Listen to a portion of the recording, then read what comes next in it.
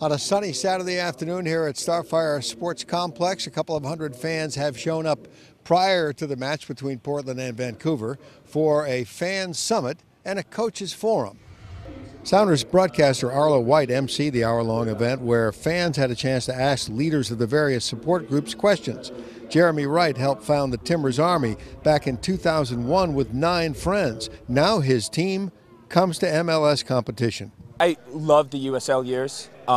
We built slowly through those. But let's be real, second division soccer in America is less about the competition, but about the lack of stability. I mean, if you look at what's going on right now, we're really looking forward, stoked to be in MLS just because it's a stable league that has a high profile. It matches our support. We just outgrew second division, so now we're excited. Keith Hodo heads up ECS, Seattle's largest support group. He says this year Sounders support groups will team up more than they have in the past. The different groups have a couple different interests, but this year we're going to make it more of a goal to work together. So rather than doing what you saw maybe last year with the 2 different displays for Open Cup, we're going to do one giant display with Gorilla FC and try to integrate things a little bit more. And they're going to do a couple more of our songs that they haven't done in the past. So I think that's going to work out really well. And then there's our friends in the North End. Hopefully we can do some choreographs with them as well.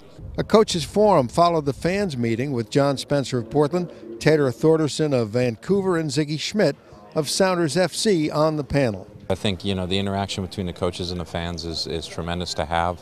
The interaction between all 3 coaches, that they realize that we're competitive and we're rivals and we want to beat each other, but also in the same token we're friends, and that's what we want from our fans. We want them to be competitive and create great atmospheres at the games, but also realize that we're all in this together.